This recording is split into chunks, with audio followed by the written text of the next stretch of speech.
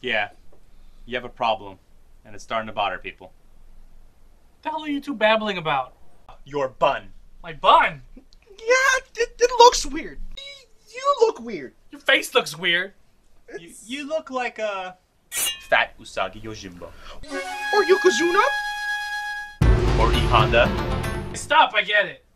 It's like looking at the last fat samurai. Quit it.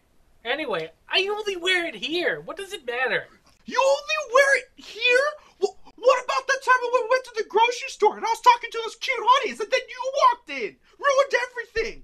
I don't think I was a problem there. Oh, really? What is that supposed to mean? You're basically calling the kettle black. That's racist.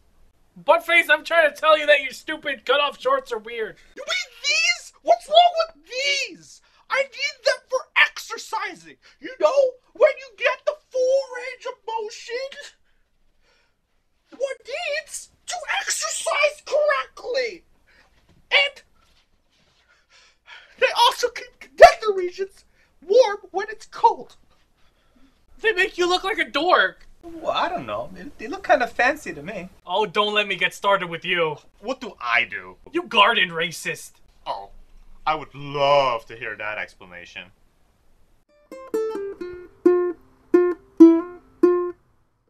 Let's start with the rice hat. It keeps the sun out of my eyes. Yeah, but you don't really garden. All you do is eat soup and, in a really bad Asian accent, shout at things. No, Wormaru, it's my weeds. No, Papiru, you kill Kataru, I put in soup.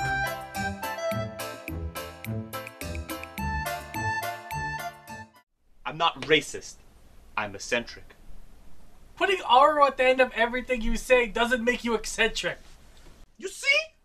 Your bun is tearing us apart! Fine. You still look weird. Yeah, it's like a fatter meatloaf. I would do anything for love, I would do anything for love, but I won't do that.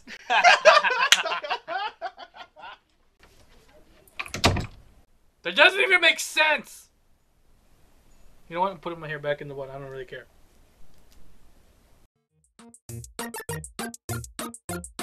Hello, adventurers! I am Clown! If you want to proceed, you must complete my task! Why did it have to be a clown? I hate clowns. Oh look! A volunteer!